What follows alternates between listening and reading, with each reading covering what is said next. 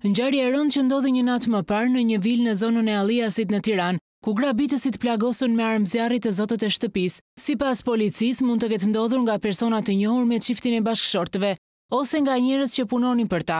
Duke qenë se grabitësit u futën pa thyerje brenda banesës së familjes Laze, policia ka dyshime se ata kanë pasur akses, duke qenë punonjës ose të njohur të familjes Laze.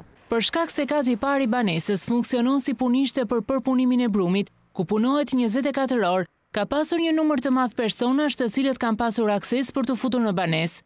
Policia ka hartuar një listë me punëtorët dhe ish-punëtorët e punishtes për të verifikuar nëse kanë lidhje me ngjarjen. Pas hetimit në vendin e ngjarjes, policia ka dyshime të arsyeshme se autorët kanë pasur informacion të detajuar, jo vetëm për planimetrinë e shtëpisë, por edhe për orarin se kur aktivizohej sistemi i alarmit. Për të rritur sigurinë e banesës, familja Laze kishte instaluar një sistem alarmi i cili hynte në funksion në orën 22:30 kur edhe ndroheshin turnet e punëtorëve.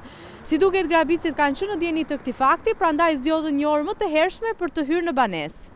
Grabitësit e maskuar janë futur nga pjesa e pasme e shtëpisë ku nuk ka kamera sigurie dhe janë përballur me të zotët e shtëpisë në korridor. Në banesë kanë qenë bashkëshortët Afërdita dhe Lazes, si dhe vajza e tyre, ndërsa mungonte djali i shtëpisë. News 24 ka zbardhur dëshminë që gruaja Afërdita Lazes ka dhënë para policisë pas ngjarjes së rëndë. Ajo tregon se ishin në dhëmë mbrëmjen e së dielës kur dëgjuan një zhurmë dhe vajzën që bërtiste dhe pyeste kush është aty. Afërdita tregon se i shoqi, Petriti, zbriti me shpejtësi për të parë se çfarë po ndodhte dhe u ndesh në korridor me dy njerëz të maskuar dhe të armatosur.